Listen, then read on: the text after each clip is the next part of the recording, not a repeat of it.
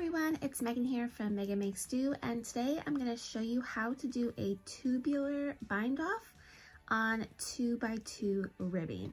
It's actually very similar to regular tubular on a 1x1 rib. We just have to do an initial setup round in order to switch our stitches around and get it ready for the tubular bind off. So you can see here on this sleeve of the Ansley Tee, I have already done the tubular bind off on the 2x2 ribbing, so it kind of gives us just a nice clean edge to finish off our sleeve. So yeah, you can find instructions for this tee that I'm working on through the description. I just released this tee. It's super cute and perfect for the summer. So I am going to go ahead and we're going to do the second sleeve on the Ansley right here, so you can see that I have worked to the end of my sleeve and now I'm ready to get started on the tubular bind off. So this is my under the arm seam here. This is where I started and picked up stitches, and my next stitch here is my first knit stitch of this round. So I am working in rounds for this. You can easily do this in rows as well. So yeah, we're gonna go ahead and get started. Okay, so before we can cut off our yarn and use our tapestry needle to do our normal tubular bind off, we need to get our stitches in the right order. So this initial setup round is what is really vital to doing a tubular bind off on 2x2 rib. So what we're going to do is we are going to start by knitting our first stitch as we normally would. And then we are going to want to switch these two stitches around. So we don't want a knit stitch here, we want our purl stitch to be here for our next round when we do our tubular bind off. So we're gonna go ahead and we're going to slip 2 stitches as if to knit, and then we're going to insert our left needle from right to left through both stitches and slip them back on. They got a little twisted there. So now you can see that my knit stitch is on the left hand side and my purl stitch is over here. So then I'm going to go ahead, I'm going to purl my purl stitch here and then knit my knit stitch. So we've just kind of switched them and flipped them. Okay, so now I had just did a knit stitch, so I'm going to purl and then knit. And now, oh, I've got another knit stitch, so we've got to switch these 2 stitches again.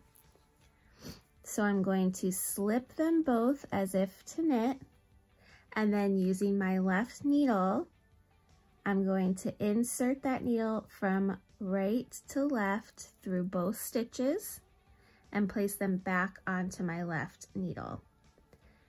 And then this yarn is a little splitty, so bear with me. But now you can see that we flip-flop those stitches. We've twisted them so that we have our purl stitch next and then our knit stitch. And then you can go ahead and purl the purl stitch and knit the knit stitch. Okay, so your knit stitches are going to kind of stretch over a little bit. That's totally normal. And then we can just continue working. And we're basically just taking our 2x2 rib and turning it into a 1x1 rib. Just like that. And now we need to switch these 2 stitches again. So we're going to slip both of them off knitwise, and then from right to left, slip them back on to our left needle, and then purl the purl stitch and knit the knit stitch. And then we can purl and knit. So you can kind of see how we're just flipping those 2 stitches so that when we get back around to the first part of our round, we will be in a 1 by 1 as far as our stitches go, so that we're ready to do our normal tubular bind off. So I'm just gonna go ahead and continue doing that all the way around until I get back to my initial knit stitch here.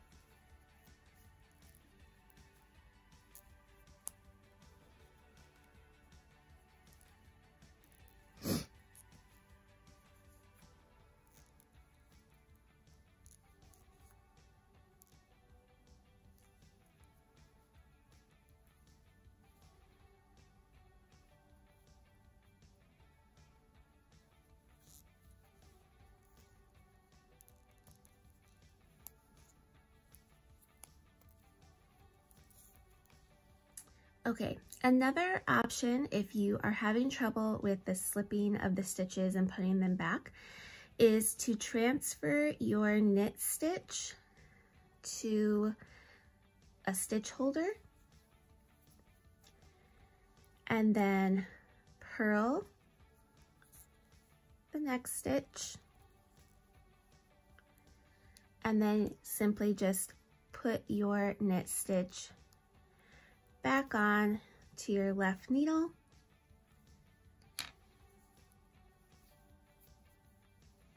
and then knit that stitch.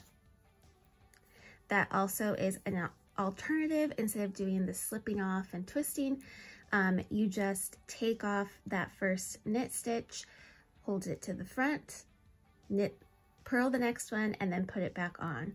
So either one of those methods will work, but just make sure that you're switching your purl and your knit stitch. So again, I'm going to keep going all the way around, and then I'll show you how to do the normal tubular bind off.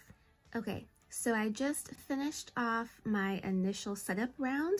So now all of my stitches are in a 1 by 1. It goes knit, purl, knit, purl, knit, purl. And I'm right back at the beginning, and my first stitch is a knit stitch. So since we're working in the round and we're going to be doing our tubular bind off, you're going to want a locking stitch marker, and you're going to want to put your locking stitch marker through the first 2 stitches on your left needle.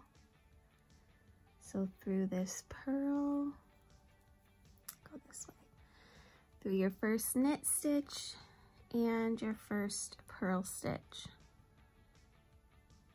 See if I can get this sucker on here. There we go. Okay, and then lock that in place so we know where our round started. Now I've been using the magic loop method. So now I can kind of just pull this needle through because I'm not really going to have to worry about that. I'm only going to be working off of my left needle. Okay, so I've kept a long tail of yarn. I might be playing yarn chicken here, but you'll definitely want to have about 3 times the width around that you're working or more. I'm not sure I'm going to make it all the way around with just this little bit of yarn I have left, but you'll need to thread the end of your yarn onto a blunt tapestry needle. And what we're going to be doing is we're going to be joining the knit stitches to the knit stitches and the purl stitches to the purl stitches all the way around and creating like a little, almost like a seamless, it's going to look like your stitches are kind of just wrapping around to the other side. And to do that, I've found the easiest way to think about it, at least for me, is anytime there is a knit stitch first, we're going to work into it as if to knit, and we're going to take it off of our needle, and then we're going to skip the next stitch, which is a purl, and work into the next knit stitch, and we're going to slip our needle in as if to purl, and then pull that all the way through. Oh, I think I may have gotten, there we go.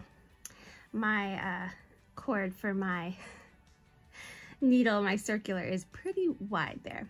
Okay, so now our first stitch is a purl stitch, and we are going to stick our tapestry needle in as if we're purling and slip that off. We're going to skip the knit stitch and work in the purl stitch next, and we're going to bring our needle behind our work and go in between the knit stitch and the next purl stitch. And you can do this in 2 steps, or you can do it in 1.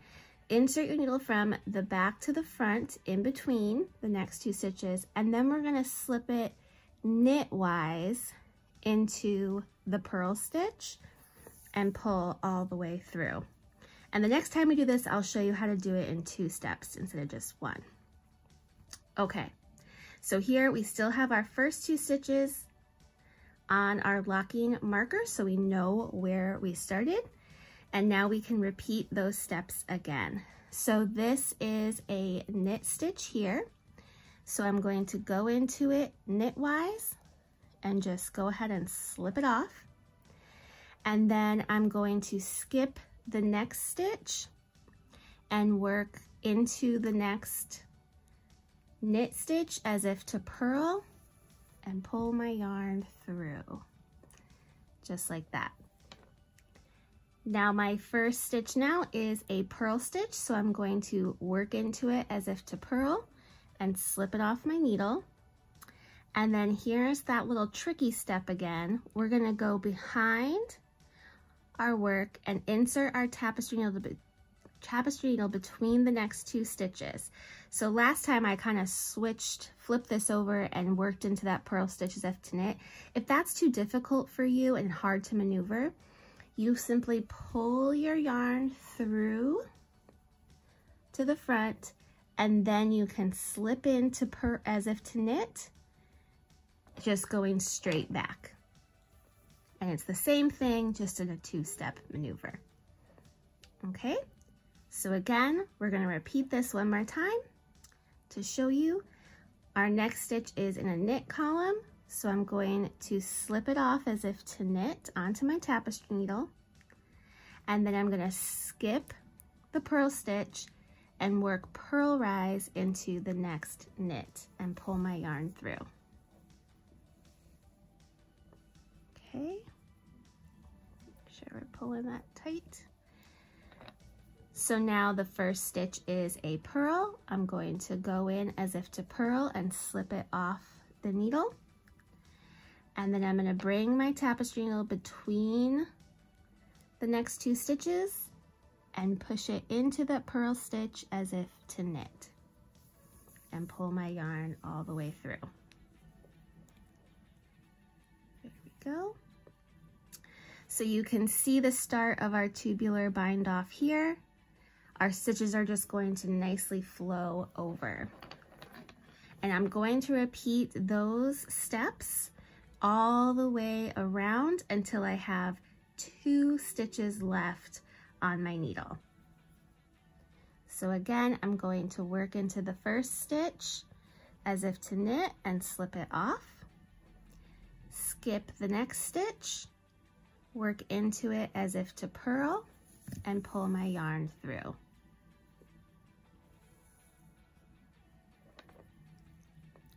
Then with my next stitch, I'm going to slip into it as if to purl and take it off my needle, or off of my left needle, and put it on my tapestry needle. And then I'm going to bring my tapestry needle through from the back, through the next 2 stitches.